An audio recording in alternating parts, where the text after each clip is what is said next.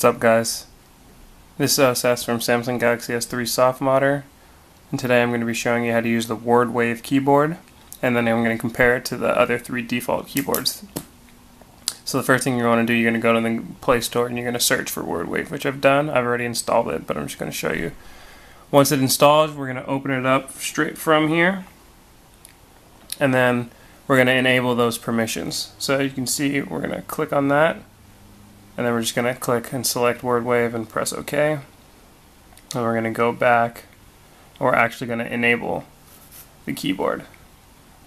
And then from now on, we'll be using that keyboard. As you can see, I can actually learn your words from your Gmail accounts, your emails that you've sent, and it can also learn words from Facebook.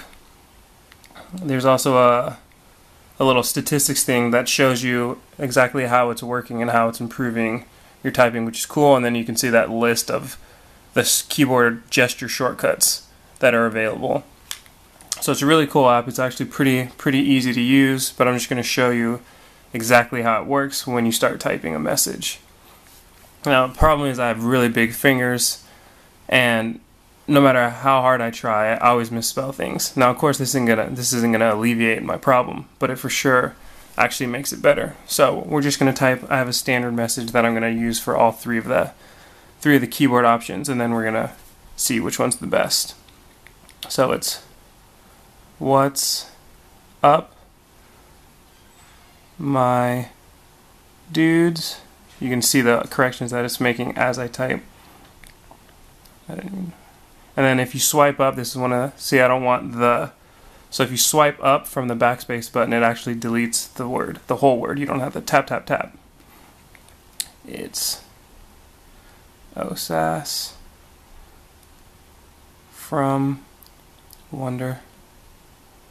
See, and then also I want Wonder. So if I swipe to the right, I'll get the Wonder selection. So on the spacebar, I'll swipe to the right, and I'll get that suggestion. If I swipe to the left, I'll get the left suggestion, and then if I press the spacebar, obviously I'll get the middle suggestion. How to spacebar, I'll select that. I'm going to put a period. This is my haiku. I spelled haiku wrong, but you can see it's suggested right there in the middle. I'll push space, and now I want to enter in an exclamation point. So right here, there's a exclamation point. I don't know if you can see it right there where the comma is. So instead of tapping and holding like you would for the other keyboards, I can just swipe up and it'll input that exclamation point. So it's pretty cool. Once you get used to all the shortcuts, it's actually really fast, and it does a great job of predicting exactly what you want. Now I'm going to compare this to Google Voice, just as an alternative. If I don't like typing, obviously I'd rather use an app that I don't actually have to type anything. So from here, we're going to swipe down, and then we're going to select Choose Input Method, and then we're going to choose Google Voice Typing. What is up, my dudes? It's OSAS from Wonder How. 2. This is my haiku. Exclamation point. And as you can see, it didn't really get it all, and I forgot to put periods, which is one of the things that annoys me. Nobody's going to remember to say period after every sentence when they're speaking, but I did actually get that exclamation point there. So it's not terrible, but fast from instead of OSAS, and I've done it before, which you can see in the article that it was even worse than this. So Google Voice isn't really the best, but if you really do need a hands-free approach, then it's a decent option. You just got to pay attention to what exactly it's writing down. So now I'm gonna try the standard Samsung keyboard, and we're gonna see how that works with the same exact phrase. So just gonna select Samsung keyboard. You can see it right there. I'm gonna type in the same thing. I'll try to. Up, my dudes. Whoops. Where's period? What is up, my dudes? It's OSAS from Wonder How. 2. This is my haiku. Period.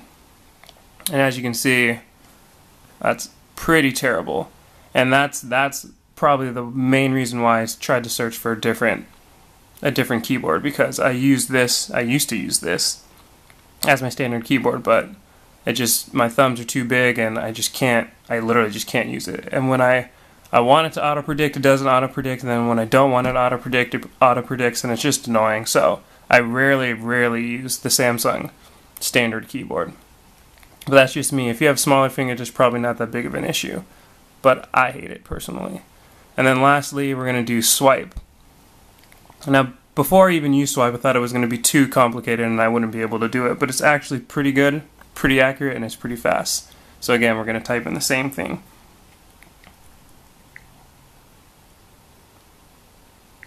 I meant to do what? What is up, my dudes? Period. And that's just never gonna work. OSAS from wonder how to. Period. Space. This is my haiku. Period. And as you can see, it's actually super accurate. It's pretty fast, and the automatic spacing is clutch because it saves a lot of time. Now, if you have to input periods and exclamation points, which I actually forgot to do, that's where it gets a little complicated. Where's the exclamation point? Because you have to press, hold, swipe over, then select it. It's just kind of annoying, and it's not as fast. If you're swiping through and then you have to stop and hold for something, it obviously slows you down. But as you can see, it's pretty accurate. My name, OSAS, it put paid, but that's the only mistake I actually made when I used it. And that's only because it just hasn't learned my name yet. So Swype is a pretty good option, but I'm still in favor of the WordWave app, which I'll go back to. And I'll just show you some of the other cool options that it has. So, inside of the app, you can click on this, see that little gear. Oops, it's super small, so sometimes that happens. You click on the gear. Let's try this one more time. There we go. And then you have the options to change the theme, so you can just tap there. You can see that. That's a different theme. You can tap, just keep tapping it. It has 7 different themes, and they're all pretty cool, but I usually stick with the standard white one. But for now, we'll go with this blue one. You can make each letter pop up so you know which letter you're going to choose. You can change the color of the, I don't know if you can see that. You can change the color of the little icons right here. Let's go in blue. There's pink. You can also make, you can see how the symbols are there in the small. You can turn that off if you want. But I actually like it there so I can see the secondary options. You can also increase the size of the keyboard itself. And you can change the font. And this is all from within the app, which is super cool and makes it super easy to use. And then here's for more options, which takes us back to the main menu. So that's really the rundown of all of the options you have, plus the WordWave app. And for my money, I would choose WordWave 100% of the time.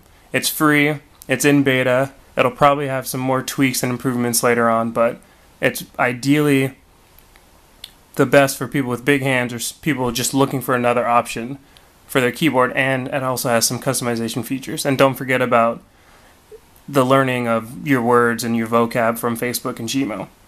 So be sure to check it out in the Play Store. Make sure to comment, like, and subscribe, and check out the full tutorial in Samsung Galaxy S3 soft modder. Thanks, guys.